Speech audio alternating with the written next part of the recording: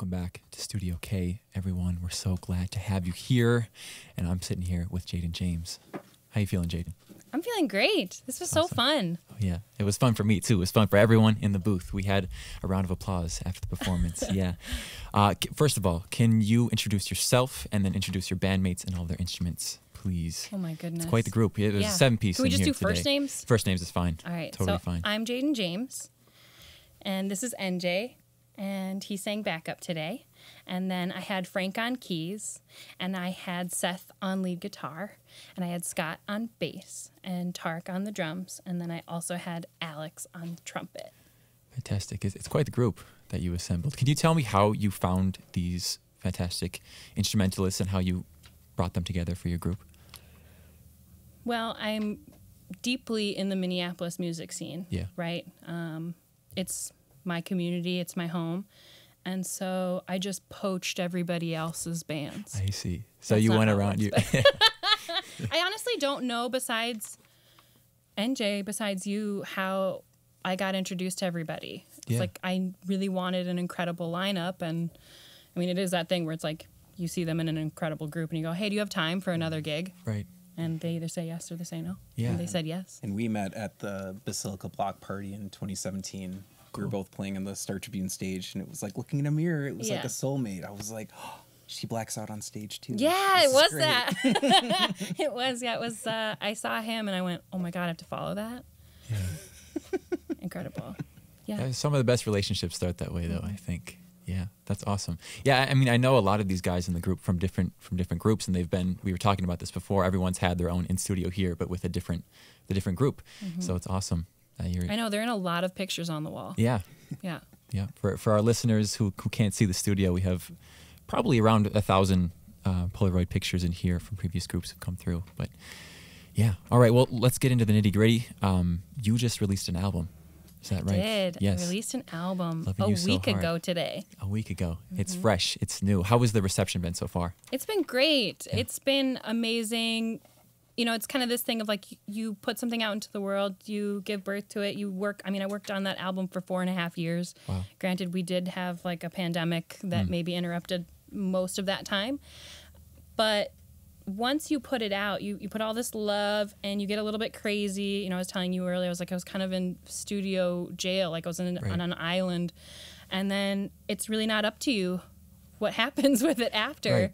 And so to have people reach out and say, you know, these are my favorite songs, I love this part, to hear it on the radio, to be able to do things like this, to be able to have the release show at the Dakota, it's like, it's incredible. And I've got a really busy rest of the month too, and I'm just so proud of this album that it honestly wouldn't matter what anybody else thought about it. That was the whole goal. Was I was doing it for me. I was doing it for, you know, little baby Jaedyn, who wanted to do at least one great album before she got old and moved into a cabin. Totally. And I feel like you kind of get into that in the song Do It For Her. Are you talking to yourself? That's exactly right. You got it. You nailed it. Yep. Yeah. And there's something more in that song too. I feel like the first verse, you're kind of talking to yourself, but then you move beyond yourself. To it. Of course I listened to it. It's a fantastic album. Thank you. But yeah, so who are you talking to in the second verse of that song? I think all of the women that did so much work that I could be here, right? So there's just, I mean, right now I'm thinking about Tina Turner, right? She passed away, and I think about all the incredible work that she did to be this vibrant, strong woman on stage. I mean, when What's Love Got to Do With It came out, she was 44. Wow. Right? So yeah, I think it's the women that broke barriers, right? The silly thing is like, I don't really think I'm doing anything that's like crazy, but people are still like, oh, you're this big lady out here on stage, like kicking butt. And it's kind of like, we've been doing it, you know? So I think it was important to say and to keep saying that, like, I'm not the first, and that's totally fine. And we just have to get, I would like for us to be acquainted with women in power, and that it's fine, and it doesn't bother people, you know? Yeah, totally. Yeah. Well, give me some great female vocalists that have come before you that you really take after as a performer. So inspiration definitely comes from Alanis, Aretha, Amy Winehouse, Etta James for sure. I mean, taking the last name James. Jaedyn is my first legal name. My James mother is did. not your last name, though? No, it's not. I did not know that. I thought I'd always have to get married to change my last name, but it just turns out I had to have a band. So, yeah. Who else? Whitney. Well, it's always hard for me to be like, I'm inspired by Whitney because it's Whitney. But Whitney is my favorite of all time. Okay. But I think like growing up too, like Christina was huge.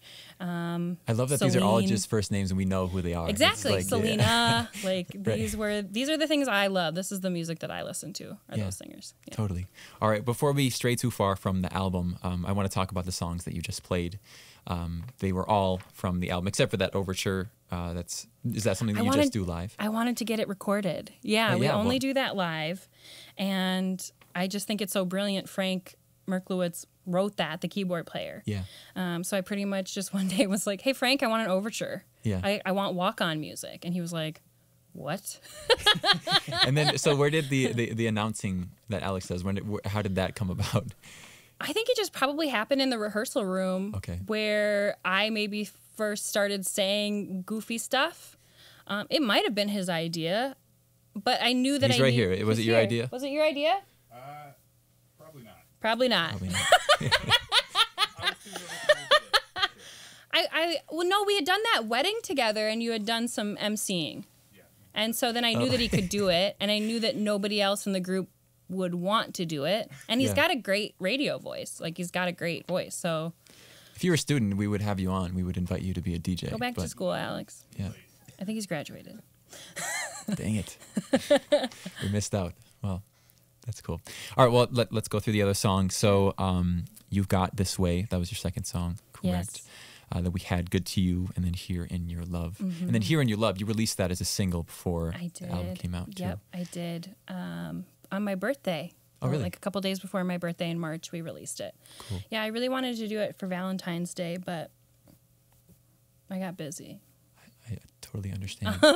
Yeah. But in any case, yeah, so the entire album, Loving You So Hard, one, it's me loving me and me wanting to do, an album that I love with songs that I love. But the other thing about the Jaedyn James story, it's not the only thing about Jaedyn James, and I'm talking about her like that because she is a character to me, Okay. right? So it's like I get to wear her on stage, which feels really, it's like being Superwoman. So everyday Jaedyn is different than Oh, Jaedyn totally. James. She's very butchy. She has a pit bull. Oh, okay. That's like that's the line, your mommy and your daddy, because I think a lot of women are complex, but this is definitely like drag for me, which I love. That's great. In any case, so I survived domestic violence. I got out. I got a band. I ended that band. I wanted to go solo. And I still really had not told the whole story. And I think that it's still really important for us to tell the stories that so many people go through. So You've Got This Way began as somebody else had a way of keeping me under their power, right?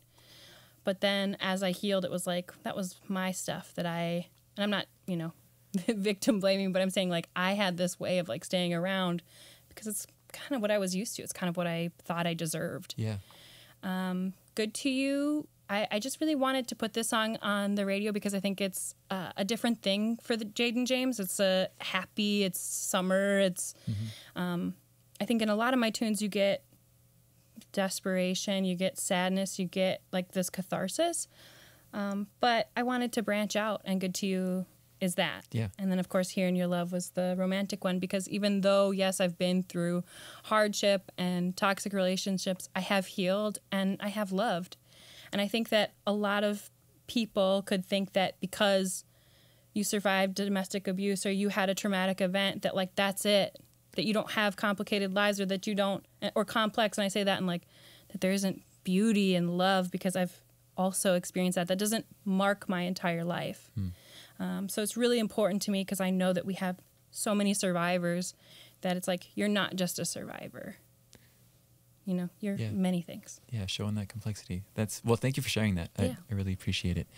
And yeah, and I feel like just like sonically in this album, you show your versatility more so than you have before in terms of your recorded music. Like I went back and listened to your stuff from like 2018, 2019. We dug deep. Yeah, and like you have like more ballads on this record, and it's just really beautiful. I think you. So great versatile record, worthwhile listen. I think you. Those out there. Do you have a favorite song on the record? It depends on the day, Yeah. right? It's like what I'm feeling. The two that kind of jump out to me that one when we do on stage, like Loving You So Hard is so fun to do on stage. People just lose their minds. And it's the one song that like people sing back to me, like when they see me on the street, or like loving you so hard, loving you so hard. Like it's just people are like get rowdy about that one, which so do I. And I didn't do it on the radio today because I didn't want to give it away. Because there's places you could come see me do it. Right. What? And tell me about one of those places that's maybe The coming Dakota up. on June 3rd. June 3rd is tomorrow? Tomorrow. Tomorrow night at what time? 6:30 is the early show. Oh, you get a double header. I got it my first double header. Wow. I'm not nervous about it at all. It's going to be totally fine. And then 9 o'clock is the second show. Great. So still early, you guys. Yeah. It's still early. It's not the late show. It's the second early show. Yeah. And there's two options for you too. You can gotta make it work some way. Well, and it's supposed to be the Prince weekend downtown. Oh. So if you're downtown, it's going to be fun. You're going to have a fun time downtown. Yeah. And you got a Princey vibe to you too, I think. I definitely got some Prince influence in there. I mean, I think of NJ as like the born again Prince of Minneapolis. Yeah. And NJ will be accompanying you at the Dakota. Yeah, correct? so that's the other thing is that NJ did all the background vocals on this album. Yeah. Yep. It was a great honor and pleasure because, like I said, since Jaedyn and I met each other and looked at each other and sort of became obsessed with each other as peers in the music scene, I don't know where the threshold changed over, but you've truly, I think just over time, you've become such a good friend to me, like in my personal life too. And so we had that trust, and her album's getting close to being done. And it was interesting because everything was so produced out, and Jaedyn, who loves soul music amongst other things, she wanted background vocals and sort of had this blockage with it, right? I was scared. As an independent artist, there's no rule book to making this big album, right? And so there are different processes to where, you know, you don't know where you're going to get caught up in. And that's something I love to do. I've engineered my vocals for years. And if there was something I wanted Jaedyn to come away with after doing Loving You So Hard, it's giving her the power also to be able to record herself and hear these things. So I asked her if I could hold a few tracks, and she liked them, so she let me hold the whole album. You and literally said, "Why aren't I doing this?" In so many words, right? And I went, "Oh, okay." So I appreciate the opportunity, and I'll be opening for her also at the Dakota tomorrow too. So it's gonna be incredible. We're keeping it in the family. So the record was finished, all the songs were finished, and then you came and you were like, these need background vocals, and pretty much. Okay. I mean, I still was working on lead vocals, which I also needed help. I wanted his support. It's scary. Yeah. Being an independent artist with, it's on me. I'm paying for it, right? It's out of this teeny tiny little pocket that a single woman has. In this economy, Right. And so basically it was like I didn't know who in town could do it, and like he was right. It was like I had this blockage, and then we were just talking as friends. I was literally thinking the other day, I'm like, Nick's one of my best friends. So and that's why I'm so excited to share this show, but also I just like the blockage was like not seeing what literally was right in front of me, right. And then it was like clicked, and I had this confidence to record and do leads, and I just knew that you had my back, along with Holly Hansen, who was the engineer. I mean, these two just were like, yep, we're gonna like build a booth. I recorded all the vocals in a closet. Wow. And because I wanted to take my time. Studio time is expensive. Yes.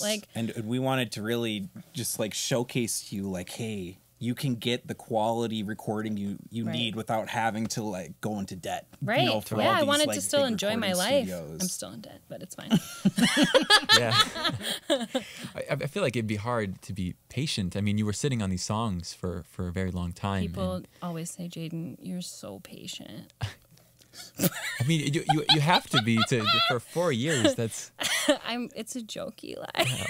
okay. But I mean, there wasn't a choice. Yeah. There was Right, there was okay. a couple of things. One, it's self-funded. Yeah. Two, pandemic. I had to survive. I wanted to like my life. Sure, there were times when I could have gone full out broke and done things in 2 years.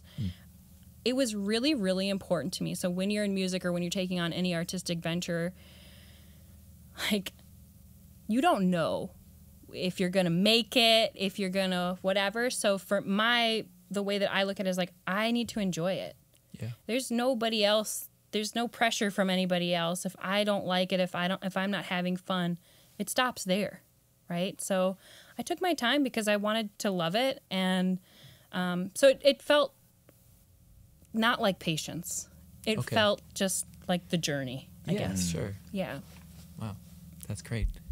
That's great advice for any musician out there, anyone who's recording. I think that's a great mindset to have while It recording. took a lot of years to get that way, Yeah. you know? It'll test you. Yeah. If you oh. really, really love this music stuff, it'll test you for Right. sure if you really just And- embrace that journey of it. Yeah, and just asking yourself, like, why am I here?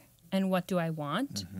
And, like, the what do I want, it's like, okay, I knew I didn't want to be Beyonce, but I also didn't have the resources to do that, right?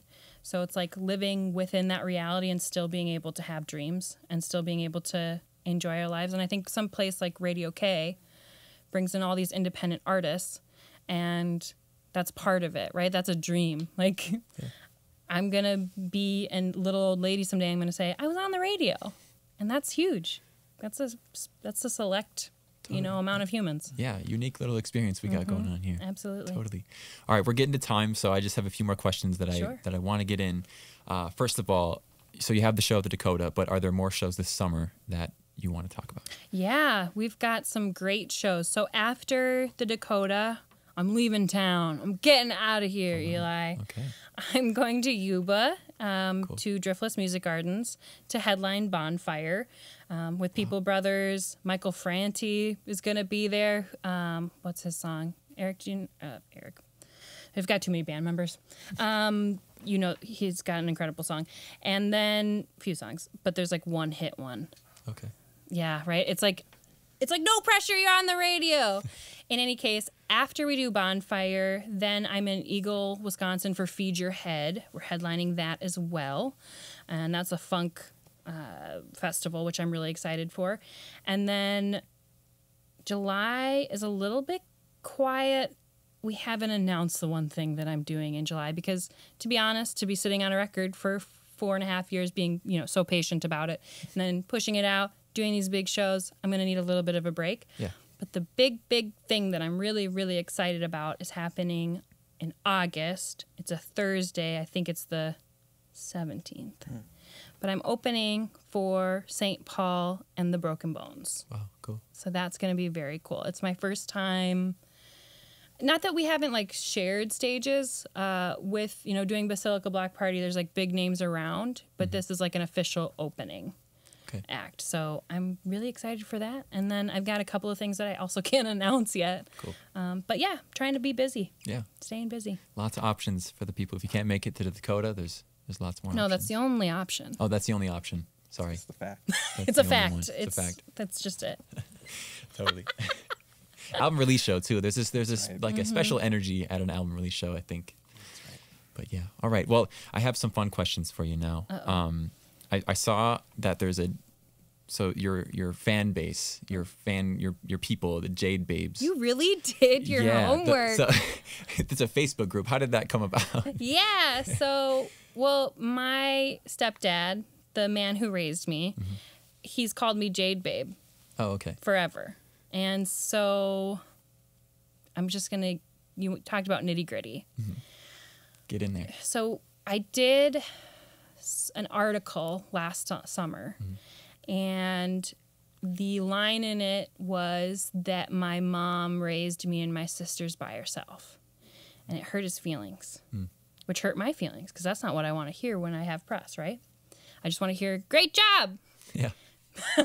But so I thought, okay, how can I make this up to him? Because he really is the man that showed me that there are trustworthy men. Was the rock in my life. He was the rock for everyone in my family. We had a lot of stuff that went on growing up too. And so I thought, I was thinking about doing a fan base for a while, just because like if you're in and you like what Jaedyn's doing, you're kind of nuts and you're in, you're dedicated. Yeah. And so I decided I would make a Facebook group, and I was like, I'm going to call it the Jade Babes. So we could all, and it was like very emotional. Like when I named, it's goofy, but when I named the Facebook group Jade Babes, I cried because it felt like sharing something that was so sacred between me and him, but it's actually like his page. Like he's the one that posts in there. He's the one that's commenting. But yeah, so I just really wanted to give him his due because he deserved it. That's great. Yeah, that was an awesome. I was honestly not expecting that. I thought it was just some weird thing that came about from a fan or something. But that's sentimental. That's really nice. Cool. All right, and then now this is a question that I ask every group that comes in here. I want you to build a dream bill for me. You get to be on it. You get 3 other groups. Wow, on that the bill, spot. dead or alive, on the spot. You guys can talk about it. You can collaborate if you want. And Jay, you can be there too. So 5 groups total. Okay, yeah, 5 perfect. groups total. Love that. That makes me very happy. Give me 3 more, dead or alive. James Brown, Whitney Houston, and Jaedyn James. We got one more. Tony Braxton. Ooh, good one. Solid. Great way to end it. All right. Well, thank you so much again for coming in today. I really appreciate it. Great performance. It's great talking to you. Thank you so much. This was great. Yeah, awesome. All right. We're going to send it back to the booth, playing some more local music until 5 p.m. today. This is Radio K, Real College Radio.